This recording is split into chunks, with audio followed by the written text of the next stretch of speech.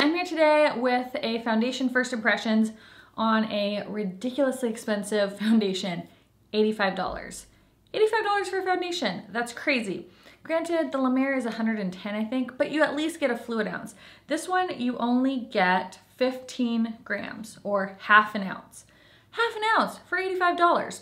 It's a Tom Ford Traceless foundation. It's a medium coverage foundation. It says it's great for sensitive, normal, dry, combo, oily skin, a matte finish, and it says it's a unique cream foundation that creates a flawless natural finish. It also says it could be sheer, medium to full coverage, and it stays beautifully natural and undetectable. When used as a concealer, it swiftly hides imperfections, leaving a matte finish. It's pretty much all it says, and it has pretty good reviews. It looks like on Sephora it has 47 reviews and a total of 4.6 stars. So it's ranked pretty high as being a pretty fantastic foundation, especially for being $85. So if you are new, welcome to my channel. My name is Cassie. Don't forget to subscribe before you leave and give this video a thumbs up. Also, don't forget to hit that little bell, and we're gonna go through, we're gonna try it on, see how it wears, see how it applies, and see if it's worth $85 for half an ounce. So just stay tuned. I already primed my skin with my Too Faced Hangover RX primer and my Cover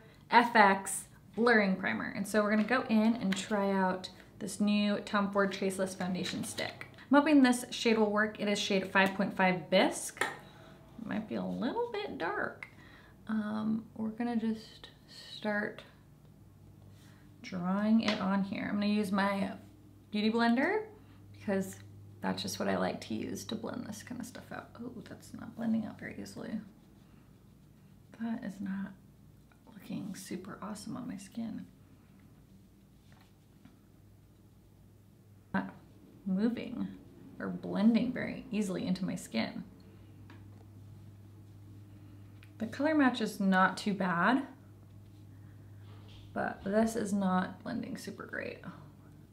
I am not loving this in the slightest. This is like not blending very easily. It's a lot of work. The coverage is okay. There is still quite a bit of redness peeking through. We're gonna go in with a brush on the other side and see if that will blend a little easier. I've used quite a few stick foundations in the past. Like I love the Hourglass Vanish stick. That's so nice, and it blends so beautifully into the skin. And it's like, it blends with the Beauty Blender like a dream. It's super easy. This definitely blends better with a brush than the Beauty Blender because that blended out a lot easier. This is a ColourPop F15. I have to say, like, I'm not completely wowed with this. I had no idea. I don't know how I didn't pay attention to the price when I bought this, but when I got it in and I was getting ready to like figure out what videos I was gonna film, I was like, holy crap, there is no way that I spent $85 on this foundation. But I did. And so far, I'm like not completely like wowed just off my first impression of applying this. Definitely is a foundation that you need to apply with the brush. Oh, Trash Man's here. This is definitely, you have to do a brush. Like the Beauty Blender just was way too hard. I'm gonna take my Beauty Blender after though and just kind of try to melt it into the skin. Man, that trash truck is so stinking loud. Not really settling into any pores or fine lines, but I feel like texture is a little bit accentuated. Like I feel like on my cheeks right here, it looks like I have a lot of texture.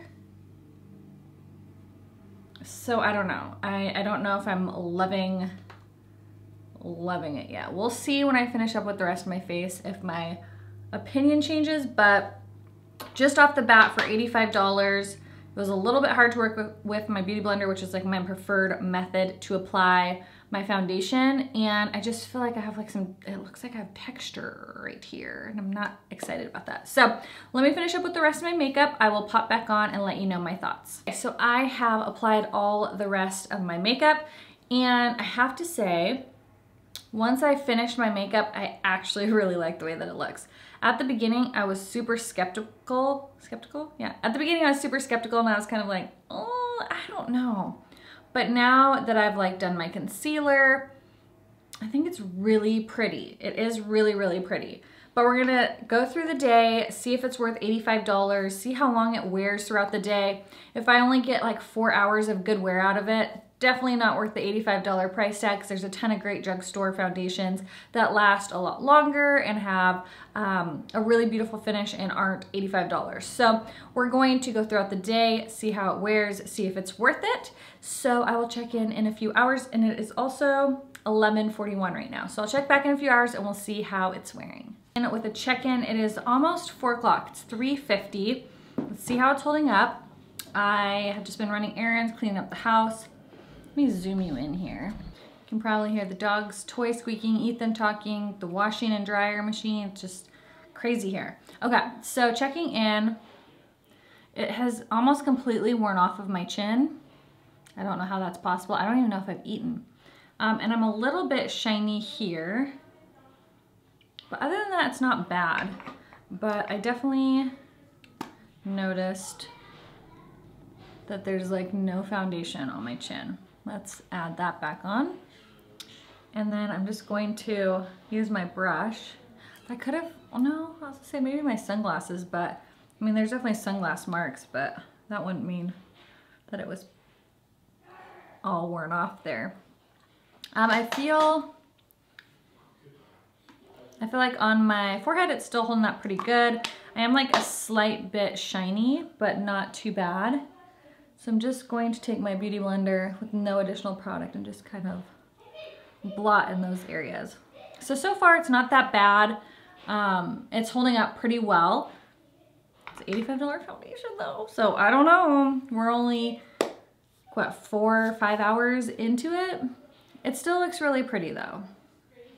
But I don't know if it's worth $85. So I'm gonna check in a few hours. We'll see if it's holding up still and give you my final recap, final thoughts. Almost 7 o'clock, so I've had this on almost 8 hours.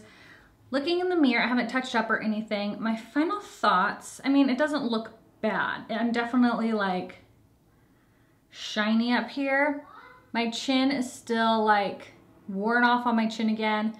And now I see it starting to settle into all of the fine lines around here. It's pretty when you finish up your makeup, but it doesn't, I mean, ugh. It's just really expensive.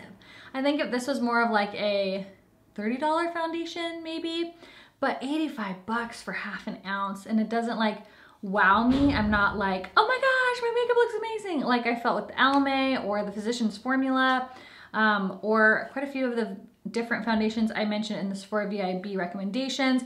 Those like really wow me, and they're like half, if not like a quarter of the price.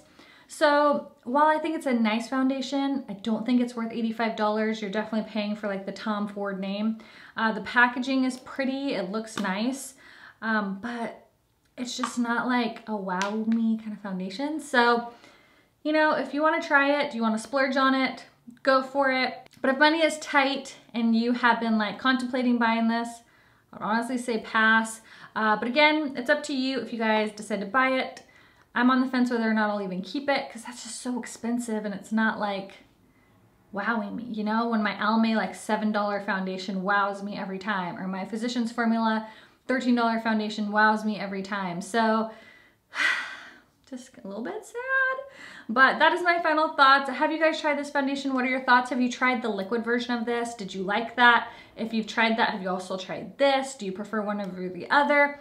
Let me know your thoughts down in the comments below. Thanks so much for watching, and I'll see you guys in the next one. Bye.